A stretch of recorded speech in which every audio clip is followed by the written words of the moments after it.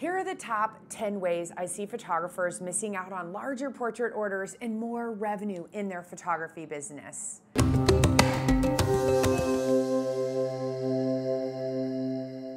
Hey friend, my name is Sarah Petty. I am founder and photographer at one of the most profitable portrait photography businesses in the United States, and it's my passion to help photographers just like you create a business where they can make a good profit and put their family first. You shouldn't have to choose. That's my mission. Number one, be less beige. Anyone else?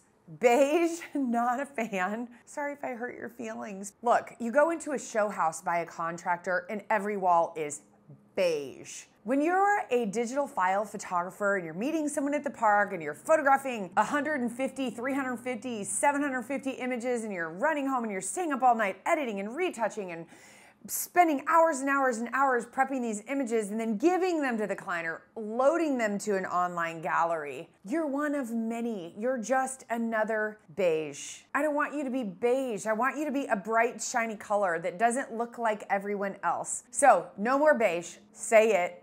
No more beige.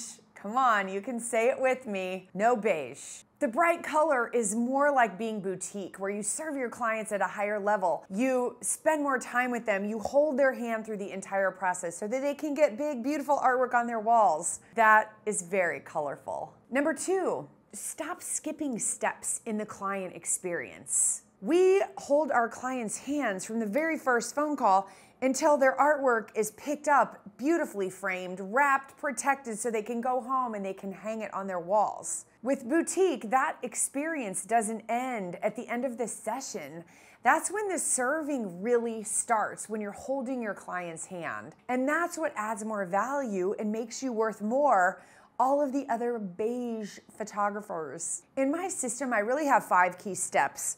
The first phone call, I have 7 things that have to happen there. I've systematized everything. The in-person consultation, I have 7 major things that happen there. Then the session itself, I'm photographing for what the client wants to invest in. Step 4 is the in-person presentation. It takes less than an hour, where I sit and I hold their hand and I help them. And then the last appointment is when they pick up. We talk about framing. I ask for referrals. We might have other products that they might want for the future, like a holiday card or a grad announcement if it was a senior session or whatever that might be. So all of those steps are serving the client and they all need to happen. What I've learned, I've been in business almost 25 years, is that when I skip one of those parts of any of those 5 steps, something goes wrong. And that's when the client says, can I go home and think about it? Or I need to go home and measure, or I've got to talk to my husband. They should be able to make their decision without all of those. Those are a smoke screen.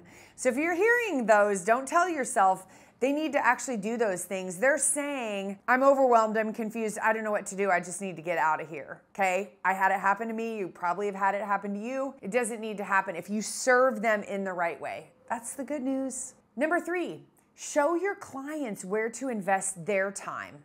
When you're a digital file photographer, they show up at the park for the session, and that's their only investment of time. You're the one doing all the work, the pre-work, staying up editing hours, and they're just hanging out for a little bit and they don't have any more investment of time. When you're boutique, they're talking to you on the first phone call for probably 20, 30 minutes. They're coming to the in-person consultation 30, 45 minutes. The session, however long you need to get the images, I'm fast, 30 to 40 minutes at the most usually. The in-person presentation is an hour. The pickup appointment might be 30 minutes to an hour. When you add all of that up, 5 to 8 hours. But not only is it your time, it's the client's time. So they are heavily invested in the process. And the more time, you might want to write this down, the more time your client invests, the more money they're going to invest because they're so excited about it. They're a part of the process. And I want you to love that and know that and see that. So get them investing their time, not just your time. And if you look at both systems, because you're overshooting with the digital file model, so many images and you're editing and retouching, you are likely spending more time than what we spend with our clients in the boutique model, but our orders are 10 times what the digital file orders are, sometimes even more. And you can do this, you seriously can. Number 4, go over the top. We don't have to nickel and dime and be cheap.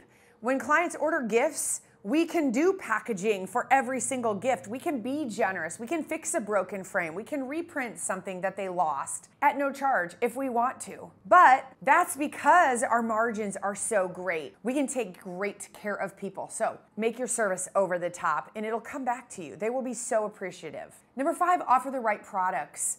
We want our clients having the right products in their hands. Big wall portraits, books, albums. I've spent years working out the exact product mix that clients buy. That's what I spoon feed to my students instead of trying to make a Cheesecake Factory menu. Have you been to Cheesecake Factory lately? It's insane. It takes 45 minutes just to read all the things. No, simple, simple, simple. The right products make it simple. Number 6, understand how to profitably price. Don't freak out. I know pricing is so scary, but the thing is, with boutique, we are figuring out pricing and we're creating value for it. We're not just competing with the cheap photographers in the market. Because here's the reality, and think about this. Most businesses compete with cheap because someone else is doing it cheaper. As photographers, we compete with free because everybody has a digital camera. You're never going to be the cheapest, so get out of the price race to the bottom. Stop being beige, find this boutique space in your marketplace, offer the right products, and we'll work together to create the value if you want,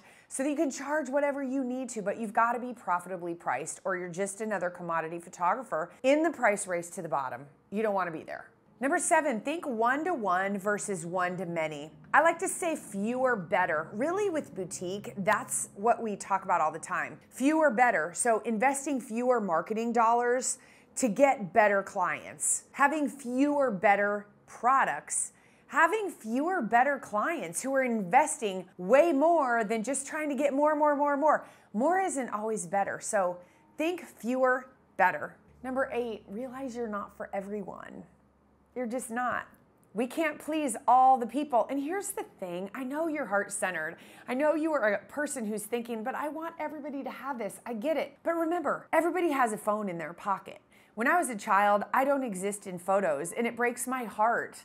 But this is the most photographed generation. Every single kid is photographed every single day. They have photos, they're fine. This is about you building a career that can take care of your family. They're not going without food or supplies or a roof over their head. Photography, well, we think it's a necessity. It's not a necessity. And so if we want to serve at the higher level, everyone's not going to be our client, and be okay saying no. Right? You call a fancy steakhouse and you ask if they have a Happy Meal for $5 or less, and does it have fries and a little burger and a little toy, and they're going to say, no, that's not what we do, and they'll explain it. They don't go, oh, somebody called and asked for that, I need to do it. No, they don't go and run and put together a Happy Meal. They're very clear. This is what we do. This is what we don't do. Be okay saying, no, we don't do that, but I can still love you. We can still be friends. That's okay. Number 9, create a sales process and system. I know, does that just make your skin crawl to hear sales process? Yucky, icky. I don't want to be pushy. I don't want to be salesy. Look, I didn't either. I loathed sales. But I want you to think about selling differently. It's about serving.